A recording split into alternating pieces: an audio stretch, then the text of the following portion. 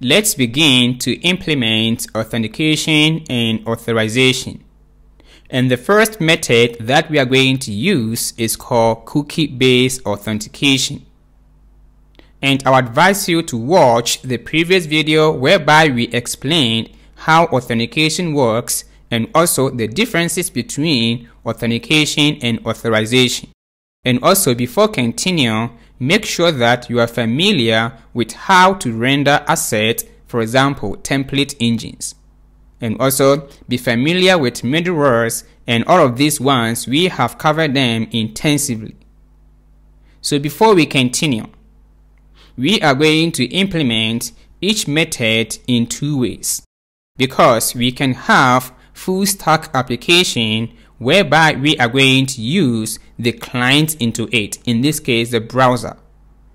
So in this case, the user is going to interact with our application using the browser. And also we will implement when dealing with APIs, and that is how to authenticate APIs when dealing with backend development. For each of these, we are going to have two types of authentication systems, how to implement them. Before continuing, I'm not going to involve database into it for the meantime. Otherwise, the logic will be complicated. As soon as you got the concept, then we will integrate database into it. So it means that we are going to mimic.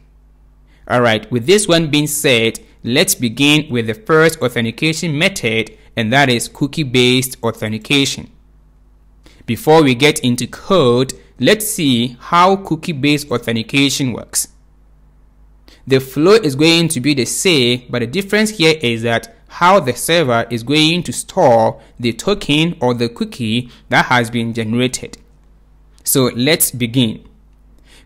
And before we begin, let me show you the application that we are going to build. And that is user authentication with cookies.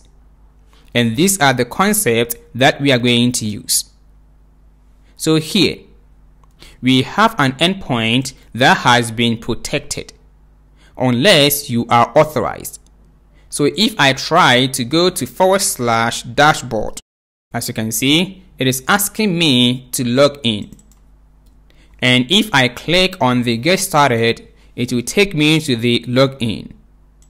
Over here, I'm going to use John and this password. If I log in, as you can see, it has taken me to my dashboard and says, welcome John. And if I go to home page and I try to access the dashboard, as you can see, I can now access that dashboard because I have been authorized and authenticated. And if I log out and go to home page and try to access the protected route, as you can see, unless I log in. So we are going to use this concept to implement authentication. So let's begin with the cookie-based authentication. Cookie authentication is like getting a hand stamp when you go to a festival. The first time you enter, you show your ticket. In return, you get a stamp on your hand. The next time you want to enter, you simply show the stamp instead of going through the whole ticket process again. In cookie authentication, the server verifies your credentials, like username and password. That's the first time you logged in. If you are authenticated successfully, the server sends a unique piece of data, and that is a cookie to your browser. This cookie is stored locally on your machine and sent back to the server every time you make a subsequent request. The server then reads this cookie to confirm your identity and grant you access to the secured resources. Think of logging in into a website like Netflix. The first time you log in, you enter your email and password. Netflix checks that you are you and then sends your browser a special piece of data, for example, cookie. From then on, every time you click on a new show or make any request on Netflix, this cookie gets sent along automatically, so Netflix knows it's still you, without asking you to log in again. Now let's see the flow. And we have these steps. Step number 1 is user login, server sends the cookie, and user makes subsequent request. So let's begin with the user logged in. The user will submit his or her password and username, then the server will now check, as you saw in the general flow of authentication. And in case the user details are correct, then for step 2, server sends cookie. And that is, the server is going to send authentication cookie to the user browser. And that cookie is going to store locally. Then when the user wants to make a request, the user will now send the cookie with the request. Then the server is going to check the cookie. If it is correct, then the server is going to grant the access.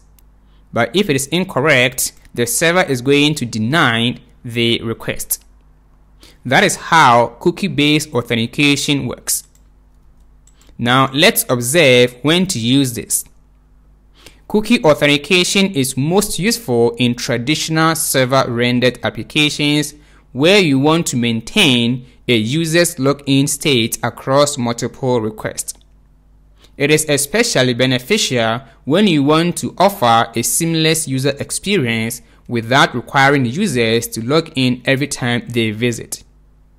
The takeaway here is that this method is for traditional web applications, because this approach has some challenges, because the user cookie is being stored inside the user browser, and this can be tampered using JavaScript.